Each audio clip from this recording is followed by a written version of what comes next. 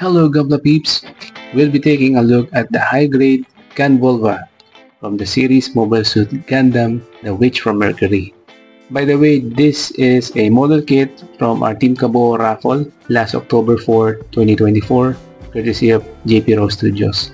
So going back, Gunvolva is a remote-controlled swarm weapon said to be one of Gun Arm's superior features. In other words, the Gunvolva is essentially a gun bit in the shape of a Gundam, or a fin funnel with a head, set of arms, and legs. And it also lacks any cockpit hatch or cockpit block.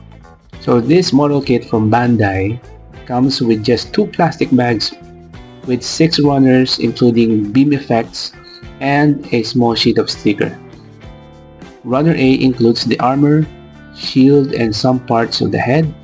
Runner B1 includes the inner frame for the torso, waist, legs, and side skirt. Runner B2 includes the inner frame for the arms, beam carbine, and shield. Runner C includes the rest of the armor for the legs, shoulders, waist, and some head parts. Runner D is for the inner part of the head that includes the eyes and the head camera. SB13 for the beam saber effect, and a small sticker sheet for the eyes, head camera, activated shell unit, and for the beam carbine.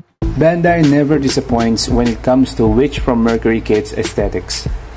There are some who are not fond of the Gunvolva's color scheme with this almost all-gray motif. Well, it's a mass-produced remote-controlled gun bit, so it probably has to be somewhat uniform in color, I think. But in person, it's more than that. It has 4 shades of gray with a white trim for the antenna, or V-fin if you like. It complements the overall silhouette, which I like the most. It's bulky, boxy, and curvy at the same time. It has an awesome shoulder, waist, and hip proportions. For the accessories and gimmicks, Gunvolva has no built-in weapons. It is, however, equipped with the beam carbine, a small but efficient long-range weapon, with a removable magazine, which unfortunately has a hollow side. It is up to you on how to display it either side. The beam carbine can be stored on either side of the cubs, and there's also an extra magazines stored on the back of the shield. Sadly, it's just for display. You have to cut and sand it down so you can use it in the beam carbine. Speaking of shield, this is just a simple one with 2 colors. I just painted the chrome and the blue accents. At the back, you'll see the extra magazines, a beam saber storage, and the sliding peg for attaching to either arms. It comes with 2 beam sabers and beam effect parts. I just bent the other one for that swinging effect. I also like the 2 special gimmicks of this kit. First is the moving side skirts on the hinge and a ball joint that keep the legs free for any abstractions while posing. The second one is the awesome knee armor and joint movements. I'll just show it to you and you'll see the awesome leg movement here.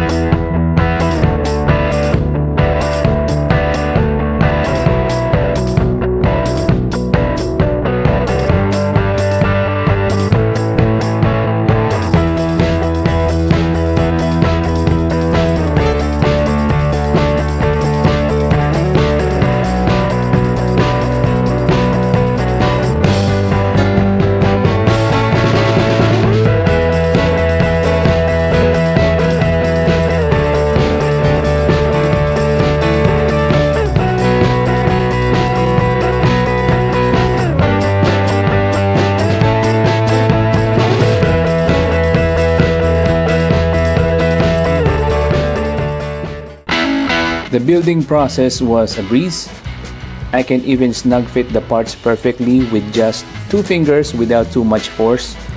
And just like any other Witch from Mercury kits, it's a non-polycap build, so no loose joints whatsoever. So far so good. A simple yet solid build.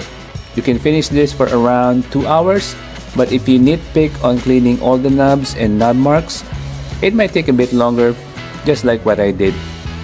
The only thing that bothers me here is when you move the manipulators on a certain angle, it can easily pop out. I did so several times. I know it's a bit subjective and kind of repeating myself, but I really love the design and silhouette, especially the gorgeous leg design and articulation. Not even the main mobile suit has this, or maybe not.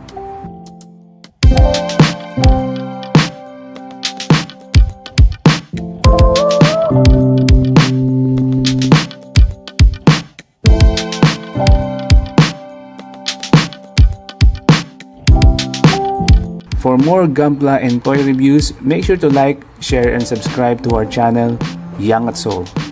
Kita-kits!